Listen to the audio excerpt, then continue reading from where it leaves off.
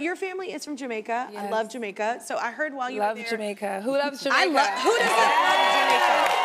It's like one of those places you go and you're like, people live here. Like, you know, we go on vacation, it's like, this is when you start questioning your life decisions and why you aren't living in a certain place. But it's beautiful there. But I heard that you ran into the legendary Grace Jones there. Oh my God, yes. That's incredible. First of all, just you two in the same room, I don't know if there's enough. Like, that's a lot of powerful energy happening. First of all, I love Grace Jones. I'm obsessed with her. Who doesn't? She's incredible. And then secondly, so Grace Jones is from Spanish Town, which is where my mother's from. So I'm convinced that we're related.